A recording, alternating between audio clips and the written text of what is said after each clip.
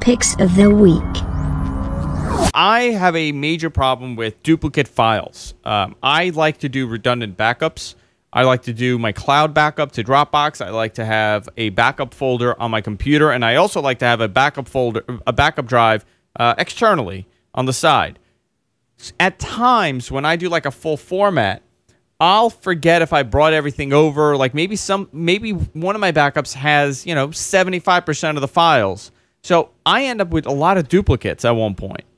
If I constantly, backup, I end up with a bunch of duplicates. And I've been looking for a really good duplicate detector for the Mac because everything is on the Mac. And I found one. If I could pull it up here. Here you go. It's called Duplicate Detective. They have a major sale. They're 50% off right now in the Mac App Store.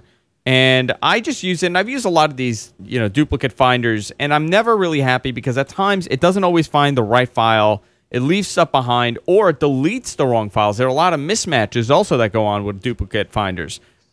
This is not perfect, but as far as all the ones that I've tried, this is probably the closest one to being perfect that I've used. I'll give you an example. My Dropbox folder with all my photos, it found 2 gigs of photos that were redundant, that were duplicates in my Dropbox today. And the way that it does it is that the algorithm's actually pretty intelligent. It's able to go based on the date that the photo was taken, the date that the photo was modified, the file size, the file name. It looks at a number of things to kind of figure out what's a duplicate and what's not. And it's super, super fast. You could drag in the file that you want. It also supports iPhoto albums, so you could actually scan your entire iPhoto album and just do it there.